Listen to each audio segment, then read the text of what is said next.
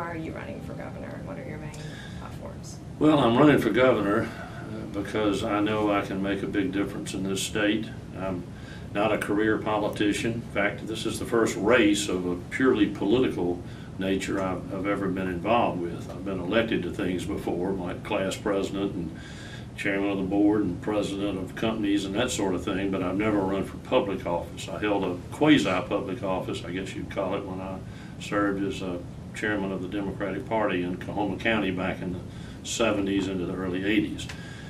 But I can make a difference for this state.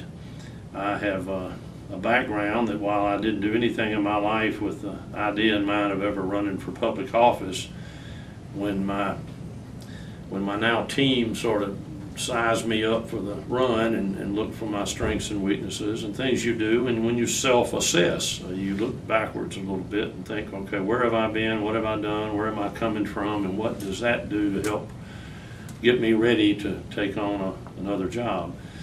And my life has been involved mostly in practicing law and business development as an entrepreneur, in creating jobs. I guess I'd qualify as a small businessman with a number of business ventures I've been involved with, and in trying to revitalize a Delta town. I have a great interest in history and architecture and saving old buildings. I've served on some statewide organizations that have given me a good overview of what we need in this state. And then I kind of coupled that with a paper I wrote years ago in college. I was a major, as I said, in American government at the University of Virginia. And I wrote a paper about the cycle of poverty in Mississippi and how we were then #1 in poverty in terms of per capita income. We were number 50 in education in terms of state-by-state rankings on the national level.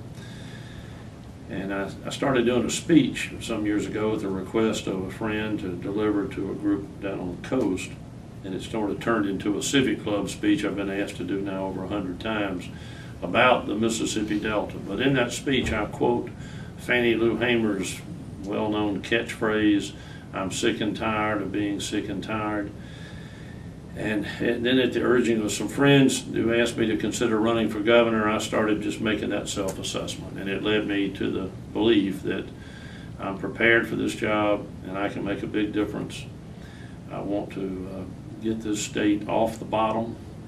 It hasn't been done yet. It's just got to be done, because not only are we hanging at number 50, we're actually losing some ground to number 49.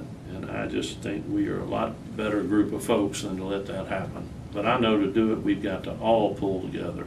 Young, old, black, white, everybody has got to get on the same page and move us forward.